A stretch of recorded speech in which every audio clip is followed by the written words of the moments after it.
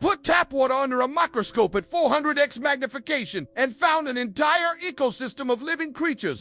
What I'm about to show you is swimming in your drinking water right now. This is regular tap water from my kitchen sink, the same water you drink, cook with, and make coffee from. It passed all city water quality tests and looks crystal clear to the naked eye. But here's what they don't tell you. Safe to drink doesn't mean sterile. So I collected samples from my tap, bottled water, and filtered water to see what's really in there. Under the microscope, ... Oh my God, there are things moving. These tiny organisms are called copepods, microscopic crustaceans, about the size of a dust particle. And those rotating spheres, those are rotifers, wheel animals with tiny hair-like structures, that blob pulsing in the corner. An amoeba.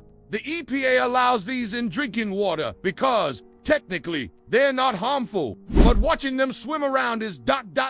unsettling. New York City's tap water is famous for containing copepod steiny shrimp relatives that are actually considered kosher because you will unsee them without magnification.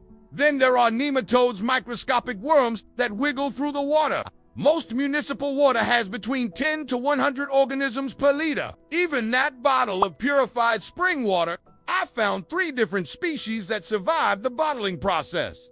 Before you panic, these organisms are generally harmless. Your stomach acid kills them instantly, and humans have been drinking them forever. However, if you have a compromised immune system, doctors do recommend filtering or boiling. I tested filtered water completely clear. 0 organisms. A simple carbon filter removes 99% of these